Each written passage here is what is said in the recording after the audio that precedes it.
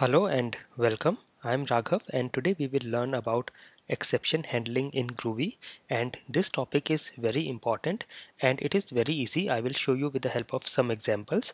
So in Groovy we can do exception handling similar to Java or other programming languages, and we use try and catch block. So we can say try catch, we can use try catch block, we can say try catch and finally, and we can also use try and finally blocks. Now what is this and how do we use them? Let me show you with an example. I will go to my Eclipse, and this is the Groovy project that we created earlier, and in this package I will do a right click, new, others, search for Groovy and go to Groovy type, next, and create a class.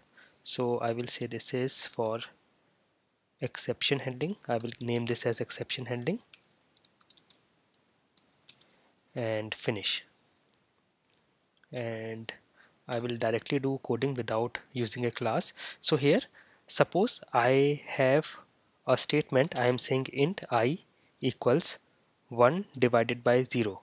Now this is there will be an error or an exception here because 1 divided by 0 is not defined, and if I try to run this, I will save and do a right click, run as Groovy script, and you can see we have got an exception which is arithmetic exception. If I show you the console, here it says arithmetic exception divide by 0, and we have not handled it. So in our programs or coding, whenever there is some exception, it will fail and it will stop the program, or it will come out abruptly and stop the execution and throw this exception. However, we want that whenever there is some exception or some kind of unusual behavior, we can handle it properly and then we can control it. We can provide some code to handle it. So for that we use try and catch. So for that we put a try block like this. We say try and curly bracket start, and then we put all our code inside the try block and curly brackets stop. So this is try, and you can see here I'm getting a error because I do not have a catch block. So I will also have to give a catch block here, and after the end of the try block we create a catch block, and here in the catch block I can say I have to catch one exception or some exception, and I will say exception, and I can also give it any name like exp, and then again start curly brackets for exception block and then end curly brackets.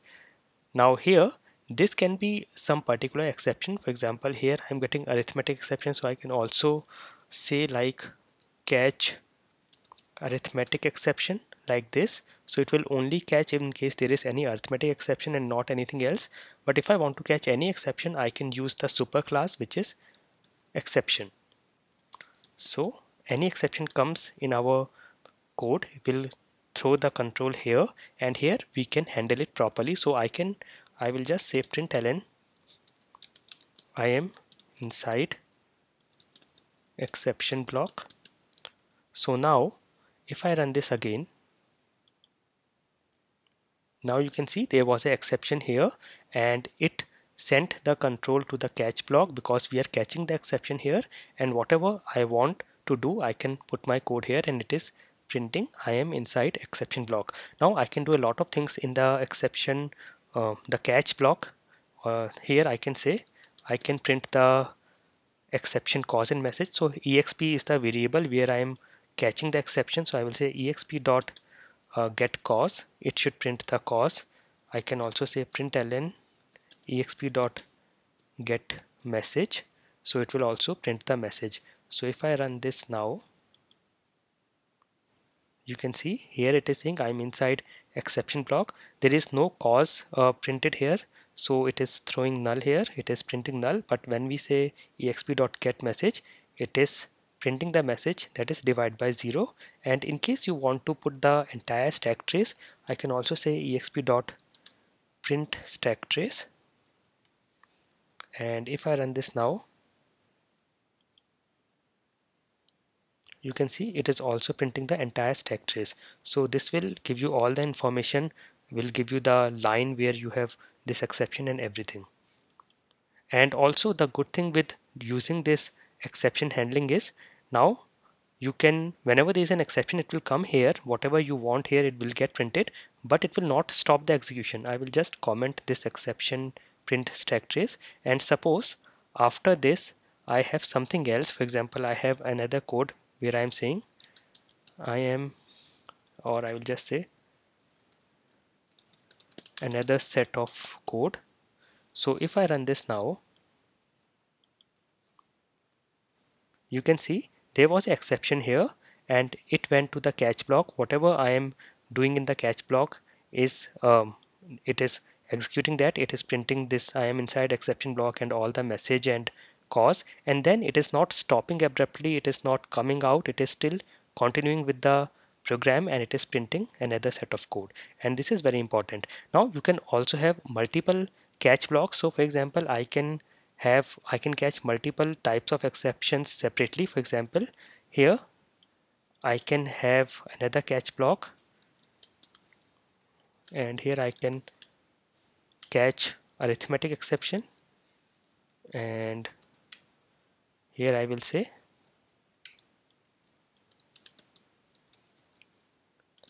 catch block to catch arithmetic exception. And if I run this now, you can see it is coming inside this catch block because the exception that we have is arithmetic exception. So we can have multiple catch blocks, and then we can also have a finally block, and finally block you can just say finally and then curly brackets start and stop, and then whatever you want to print or do any coding you can put here. I will say I am inside finally block.